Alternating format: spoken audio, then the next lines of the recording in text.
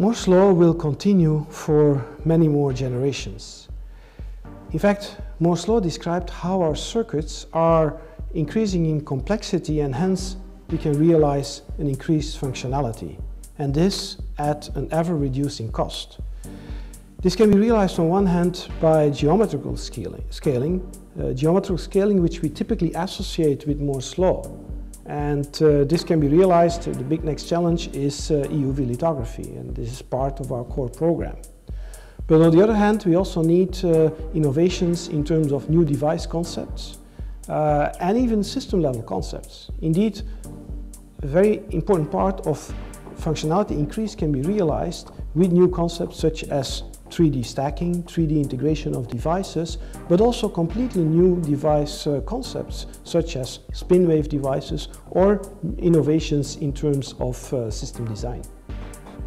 imec is pioneering in all these areas, and this is evidenced by the fact that, in fact, on most of the leading conferences such as IDM, VLSI Technology, ISSCC, imec is dominating those conferences with the maximum number of contributions. Everybody is talking about the Internet of Things.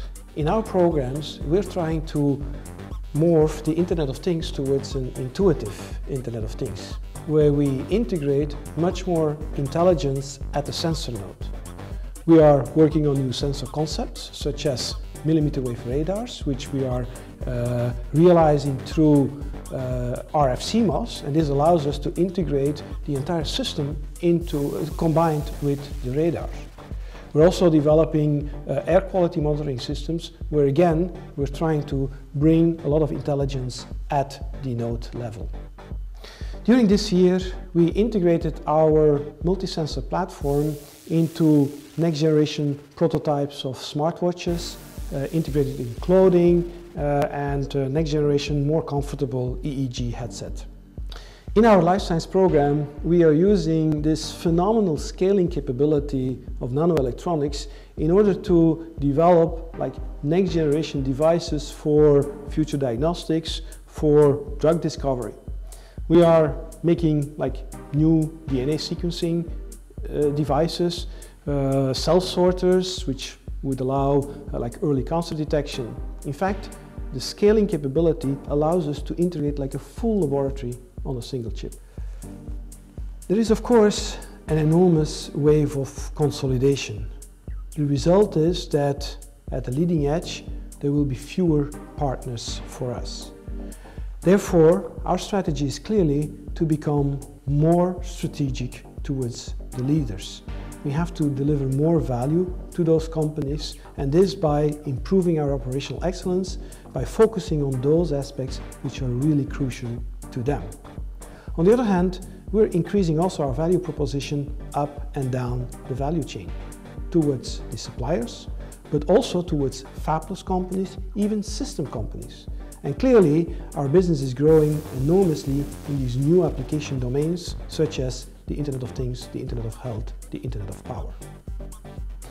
It's imec's ambition to play a prominent role in the European R&D scene.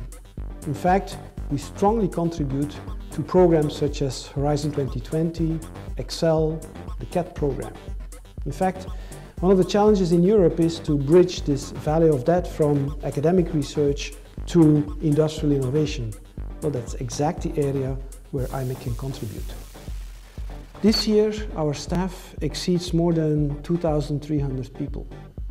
What attracts these people to imec, I believe, is the unique R&D infrastructure, probably difficult to find anywhere else in the world, but also the culture that we have established, a very open, multicultural atmosphere, stimulating creativity, an atmosphere of passion for research. I'm convinced that imec's impact to the region is increasing every year. In fact, just because of our critical mass, our economical impact is increasing. We are creating jobs for more than 5,000 people in and around imec. This is a combination of direct and indirect jobs. We're collaborating also with many SMEs, with many local companies, and we're providing them access, low barrier access to a worldwide ecosystem to the most advanced technology. We also create many startups. This year we've created 3 startups and we have 2 more in the pipeline. In fact, with the Internet of Things, we are convinced that technology, nanoelectronics, will provide innovation to nearly every industrial sector.